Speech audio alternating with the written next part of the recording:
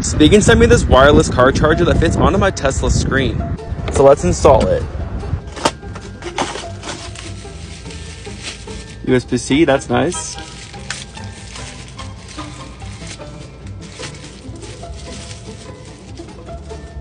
So it looks like you have this sticky piece, and then they also give you a backup sticky piece in case you want to move it somewhere else. The cool thing about this is you can basically put it on any part of the screen. So because my screen is usually tilted like this, I'll put this on the bottom corner.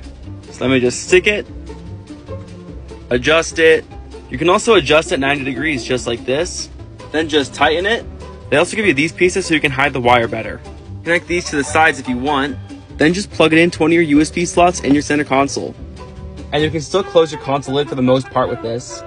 Then with your iPhone 12 or newer, without a case or with a MagSafe case, you just tap it right here and it will start charging.